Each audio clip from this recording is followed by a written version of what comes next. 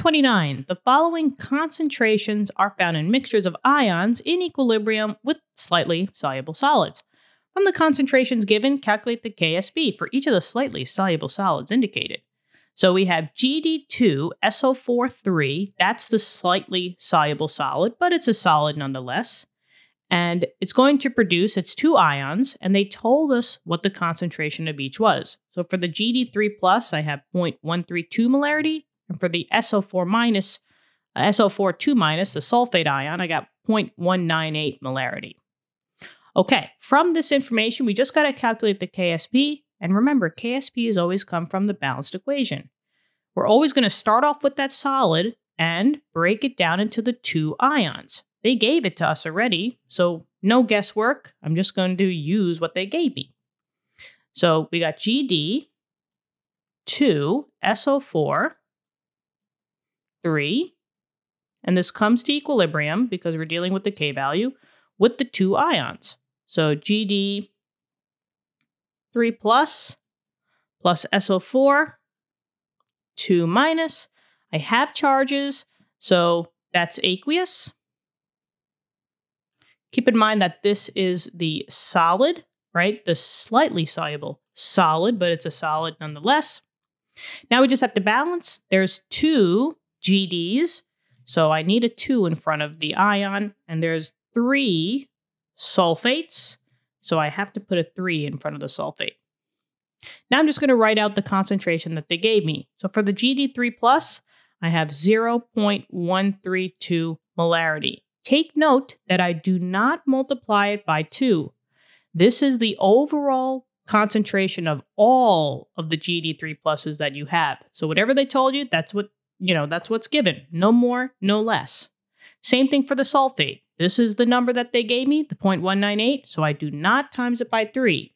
I just have to take that for all of the sulfates. Combined is 0.198 molarity. Now I'm going to take the general KSP formula and just use my balanced equation to get a specific KSP formula, right? KSP just equals to the products raised to the coefficients.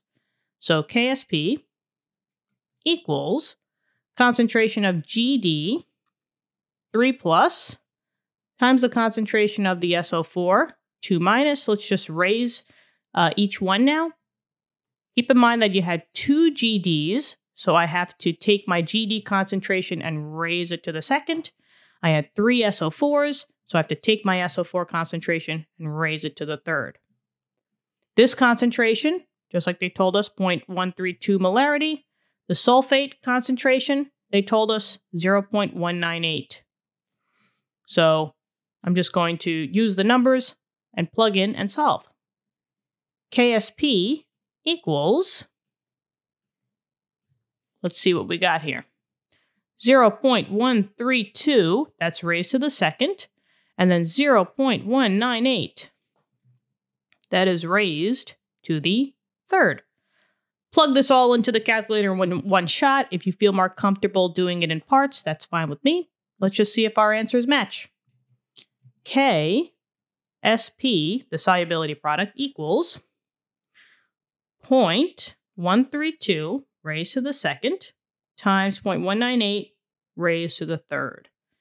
And 3 sig figs for this one, 1.35 times 10 to the negative fourth.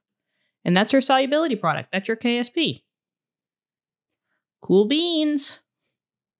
All right, not bad. What do you think? I really hope this helps. Let me know in the comments. Subscribe to the channel.